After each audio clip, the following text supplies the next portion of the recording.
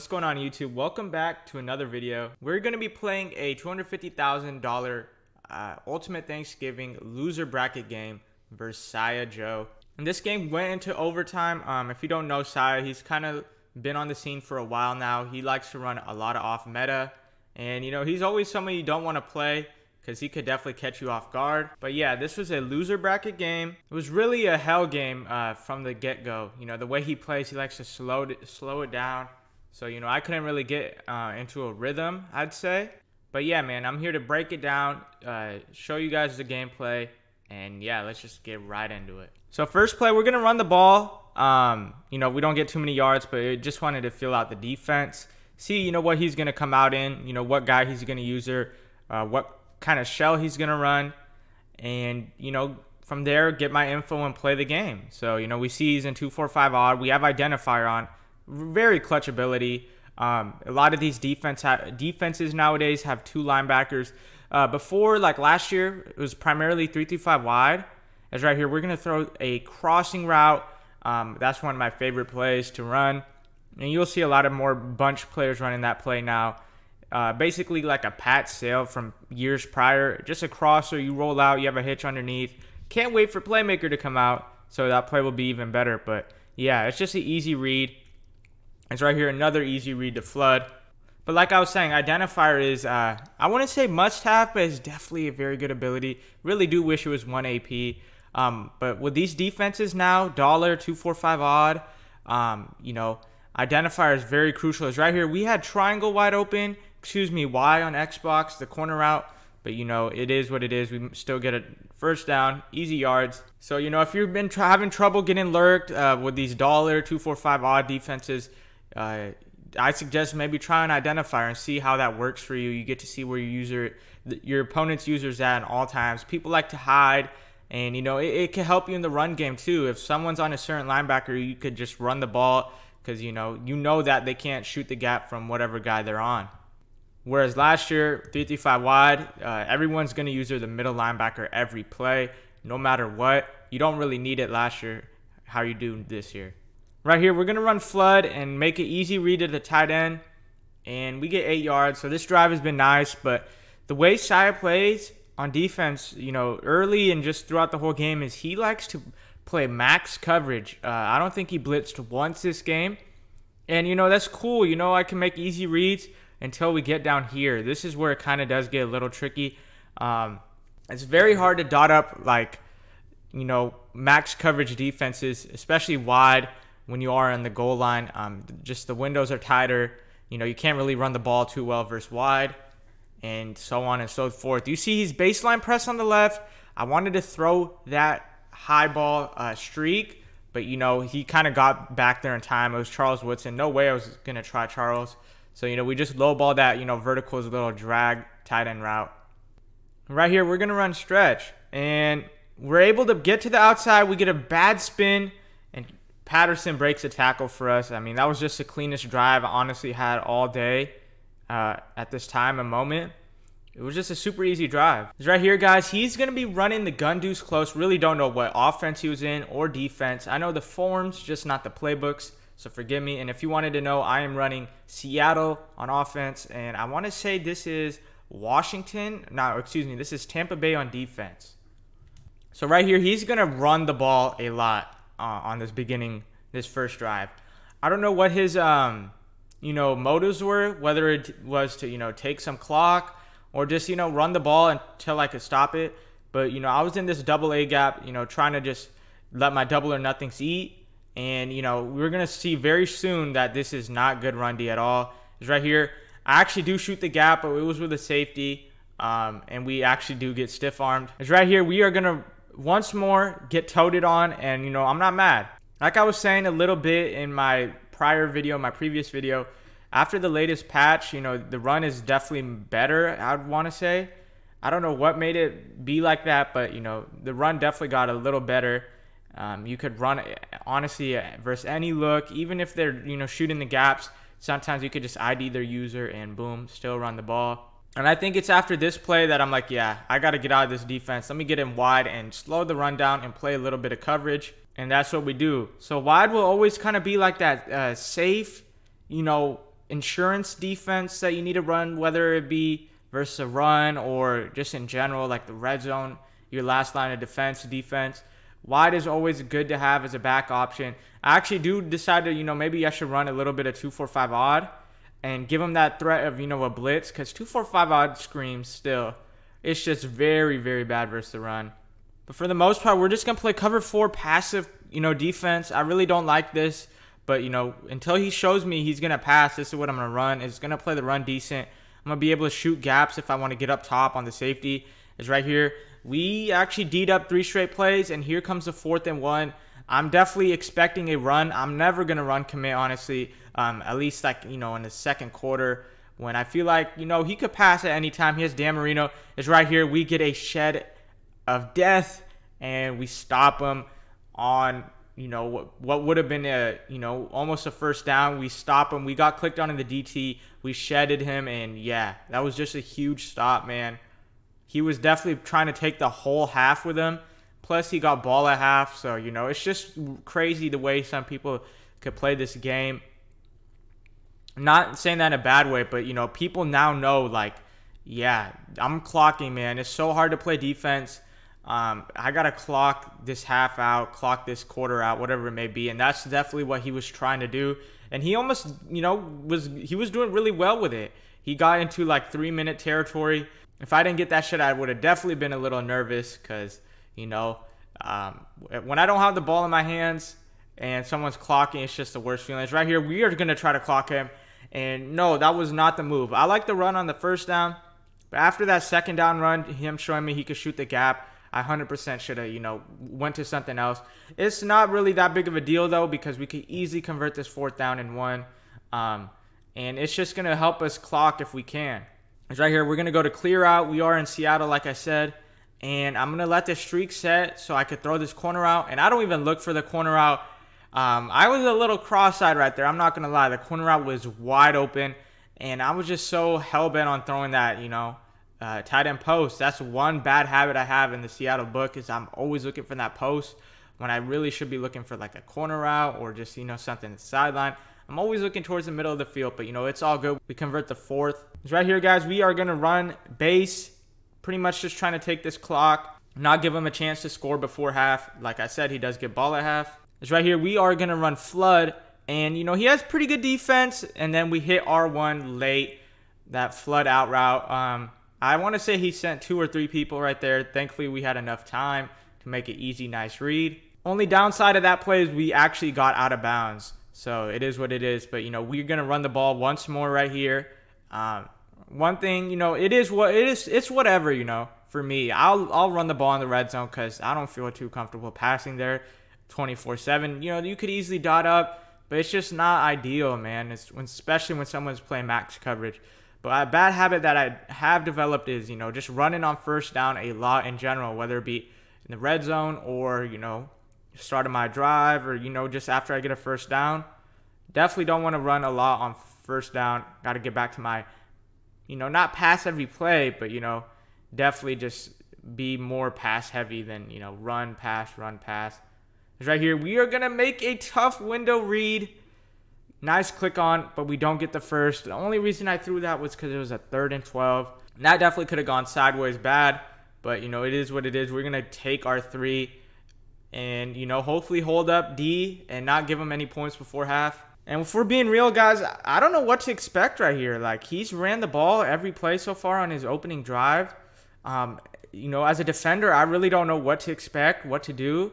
I know there's going to be like wheel routes, post routes. He has Dan Marino, hot route master. I just have to watch out. It's right here. Nice delay fade dot, but I'll take it. Great defense, Keep him in bounds, 5-yard gain, 25 seconds left in the quarter. I just had to play solid defense right here, a couple more plays, and we will be going into half with the lead. I had to back up Woodson because I know there's a nice fade glitch in that, but he doesn't even go to it. He goes to a corner route against my cover 4, and I don't know if my zone drops weren't set, what it may be. Yeah, I had 10s right there, and that wasn't the move. After he went no huddle, after he audibled, 100% got a call timeout right there, set my zone drops at 20 or something like that, because I had a cover 4 shell. He's still not in field goal range. I think Max Tucker could hit this, but I don't know if he has Max Tucker or not, because I don't have him myself. It's right here. he dials up a weird little play. There was really nothing going to the sidelines. Maybe that left tight end route. But, we get the stop. We don't give him any points. And, it's looking good. A nice little dub to end the half, going up 10-0. It's right here. We are in odd, and we actually shoot the gap perfectly. Odd, it's iffy, man. Sometimes you can shoot the gap. Sometimes you can't. Sometimes you screen. Sometimes you don't. This is really what I'm scared of, is when he audibles down, can I stop the run? And right here, we get a lucky shed. I will take it. But it didn't look clean, He had a nice little running room. It's right here, guys. We are going to play coverage, and there's the tight end post I was talking about. Wheel route, tight end post, hitch, flat, just a staple route combo. You could literally run this out of any form. This used to be like a gun bunch form or gun bunch play with mesh posts, and it still is. But, a lot of people have developed it and taken it into other forms. Last year, people ran out of trips. You could run a bunch tight end. Tight is a really good one you can run out of. And, once you have that hot route master, you really could do anything. It's right here. He's going to audible to the deuce. And, we shoot the gap perfectly. That's clean, man. I really do wish, I have a faster user. And there will be faster users coming up soon. But, speed burst plus a fast user equals easy gap shoots. The speed burst is pretty cheesy if we're being real, guys. It's right here. I'm going to run commit, I want to say, on a 3rd and 4. And actually, I don't think I ran commit right there. That was just a clean gap shoot by, I believe that was Junior Sale. I thought I am going to run commit here soon, but it just wasn't on that play. It's right here. Once more, 4th down and 5 for the game, pretty much. And we just had to guard the slant, and that's not what we do. That's what we don't do. That was just a 5-yard. If we have a 5-yard hook right there, I changed it up. That would have been a complete bag. Just a little sleepy of a user. I was expecting that post, cross, or whatever it was to be open because I ran a cover 2 shell. But in reality, I should have just bit on the slant and live with the results. It's right here. I run commit on this play, as you see, and wow, he's going to crib it. And I'm not going to lie to you guys, that's happened so many times. I'm going to stop run committing, honestly, man. Because one thing that happened right there was I was trying to shoot the gap. I got blocked off because I ran commit. Someone got in my way. And another thing is just in general, every time I run commit, it just doesn't work. Or they end up cribbing something. So it's just not the move. Don't run commit. If you are going to do something, just spam R3. This R3 button right here will help you, send those safeties from up top against the run. Just watch out if it's a play action, because if it is a play action and you're clicking R3, spamming R3, next thing you know, your safeties are just going to give up a 1-play touchdown. It's right here, guys. I'm trying to go for a bomb, honestly. And, look at his defense. He's backed up. He's not having any of it. I could have possibly thrown that slant, but, I was eyeing down the post, eyeing down his safeties. Nonetheless, we'll live with it on a 1st down. Play the next down, go to the next down. It's right here, guys. We get just a nice, easy drag to Moss. We don't get the first, but, it's all good. 3rd down. We're 10 of 11, 120 yards. So, we are efficient, but we don't have the yardage to, prove. That's what I was, kind of referring to. He's been playing bend, don't break defense all the way up the field. It's right here. We're looking for this crossing route dot play. It's a 3rd and 2. And, let me just get my first. No reason to wait for that crosser on a 3rd down. He did, I think, send like 2-3 people. So we had a lot of time. We could have waited, but it is all good. Just move those chains. It's right here once more. This is my habit now. I run the ball, which it's not a bad habit, especially with how, decent the run is now. You could definitely run at will. But, I just definitely want to keep him on his toes and just, get back on my dot stuff. It's right here, audibling over to the bunch tight end. This was working decently, all tourney. It's right here. We are going to hit this nice out route. And like I was saying earlier, instead of those out routes, I'm going to start running zigs maybe. In that specific instance, honestly, an out route was better because he had put a flat from his inside linebacker. And the out route was just more, faster than a zig route.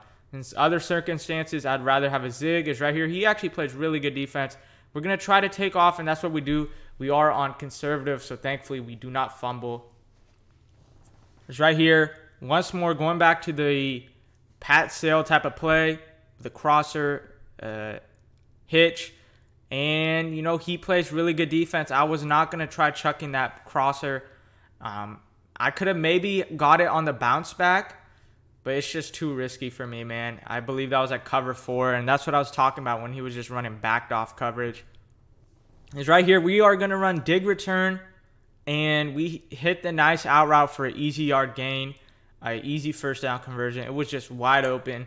I believe I was going to have the zig route open as well, but, you know, I just saw that. I'm like, yeah, that's an easy read. Let me just take it, convert the first down. It's right here. Gonna run base, and this is, you know, if I'm running on first down here, I'll take it, because first of all, we got 7 yards. Second of all, you know, we are in this clock type of situation. We can't really honestly take the whole clock, the way I've been moving on this drive. But, you know, if we clock and get 7, it's GG's, it's wraps. It's right here, 0-1 trap, and he gets a nice shed from the DT. No, not mad at it. Like I said, it's still a 3rd and 2, easy, super easy down to convert. That's right here. We're going to go to verticals on this 3rd down and 2. And he plays great defense. He sends his guy on the left. And thankfully, Patterson sat on the sideline. He didn't, you know, run out of bounds. And that was just a perfect, you know, that was great defense, honestly.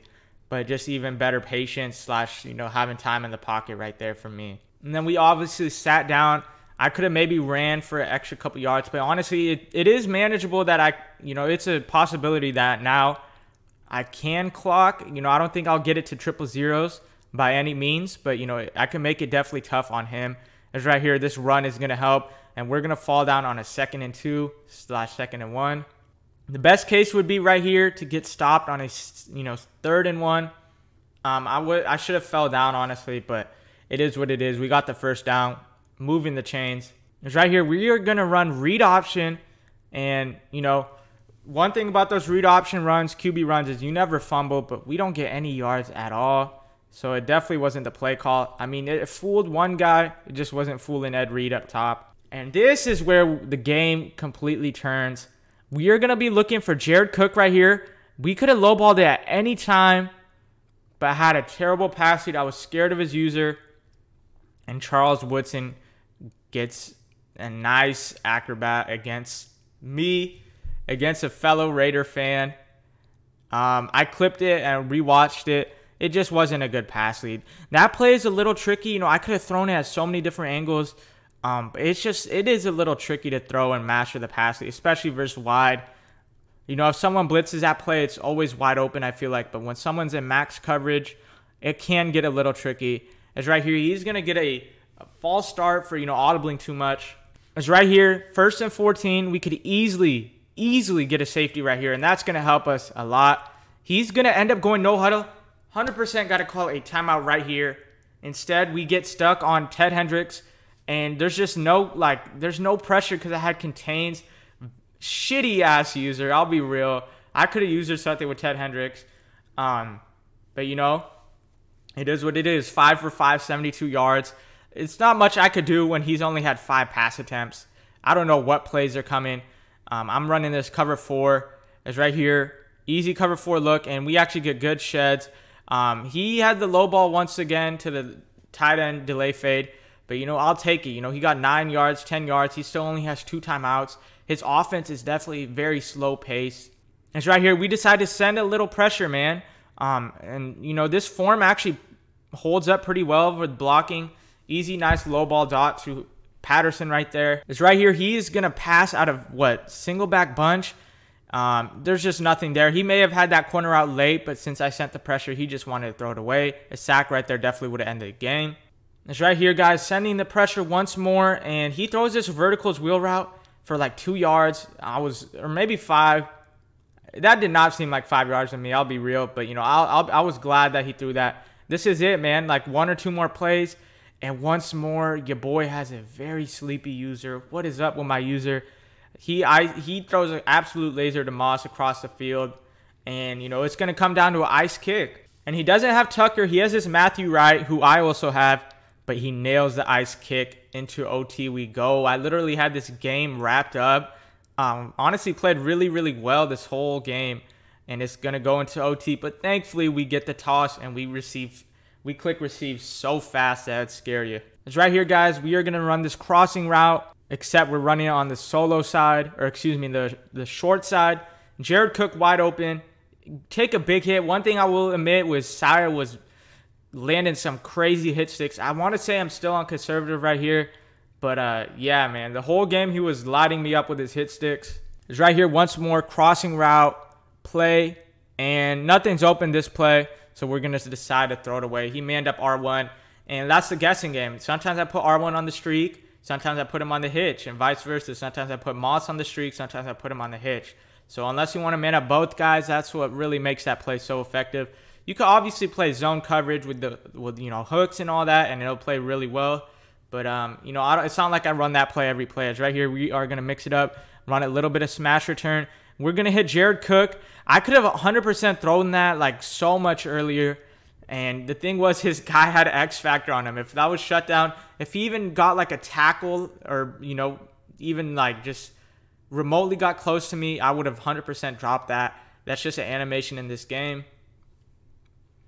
It's right here. We get him clicked onto the DT. This could be it. And I'm not risking it, man. Let me know if you think that was open. I think with an upwards pass lead, that could be a touchdown. But sometimes the pass leads in this game aren't the best. I'm like thinking, you know what? Just live for another down. Don't want to chuck something right there. We've been playing pretty much like really, really good on offense this whole game. Right here, he's going to try to send a little heat. Easy out route to Patterson. We only get, what, like 3 yards somehow on that? When he had like a cloud right there backed up running with a streak. But it is what it is. Got to convert this third down. It's right here. We are going to hit the zig route. And we get a nice little rack, get the first down, and move those chains. So I ran on first down, got 2 yards. We're going to run flood right here, looking for tight end. And that's who we got once more. Derek Johnson manned up on Jared Cook on flood is not going to get the job done. After running again on first down, not getting any yards, we run once more, get to the 8. 3rd and 5. This is going to get a little tricky. You see me like going through my plays, thinking what play I should run, and I go to my 2-point play.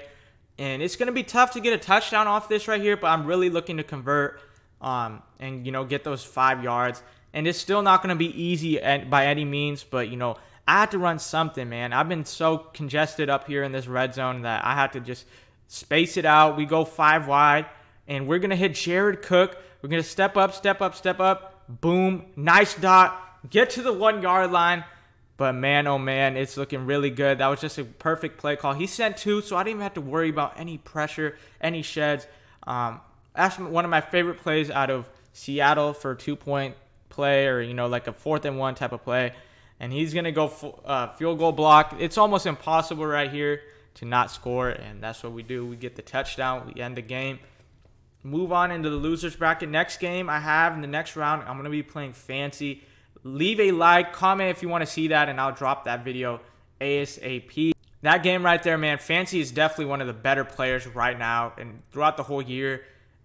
There's a lot of knowledge in that game, and if you want it, let me know, man. I got you with that video.